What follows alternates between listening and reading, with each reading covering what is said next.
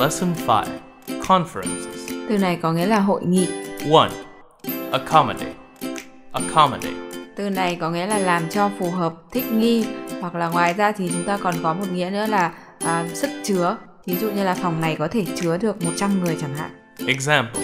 The meeting rooms were large enough to accommodate the various needs of the groups using it. 2. Arrangement.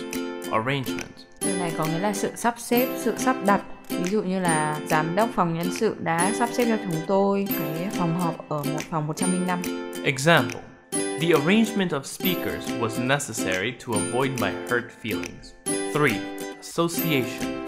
Association. Từ này có nghĩa là hội, liên hiệp, đoàn thể, công ty. Example. Local telephone companies formed an association to serve common goals, meet their common needs, and improve efficiency. 4. Get in touch.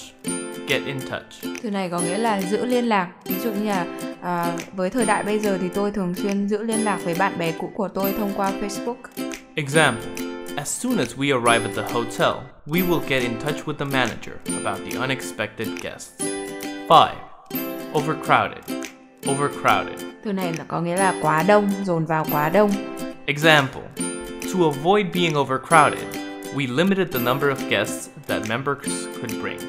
6. Register. Register. Từ này có nghĩa là đăng ký. Ví dụ như là bạn sẽ phải đăng ký trước 2 tuần khi bạn muốn tham dự vào lớp học này. Example. Hotels ask all guests to register and give a home address. 7. Session. Session. Từ này có nghĩa là phiên họp hoặc là khóa học. Ví dụ như là tôi sẽ phải tham dự 2 phiên họp trong cùng một ngày.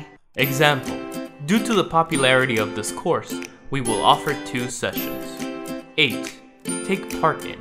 Take part in. Từ này rất phổ biến đúng không các bạn? Từ này có nghĩa là tham gia hoặc là tham dự bằng nghĩa với từ join.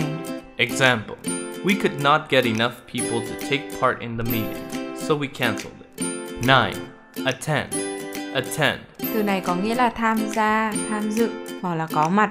Ví dụ như là chúng tôi mong đợi sẽ phải hơn 100 thành viên tham dự cái buổi họp hàng năm này. Example. We expect more than 100 members to attend the annual meeting. 10. Hold. Hold. Từ này có nghĩa là cầm nắm, tổ chức. Có nghĩa đầu tiên là cầm, hoặc bạn giữ cái gì đó. Hoặc thứ hai là tổ chức là động từ nhé. Ví dụ như là công ty tôi sẽ là công ty tổ chức cái hội nghị này. Example. This meeting room holds at least 80 people comfortably. 11. Location. Location. Từ này có nghĩa là địa điểm hoặc là hiện trường. Example. The location of the meeting was changed from the red room to the green room. 12. Select.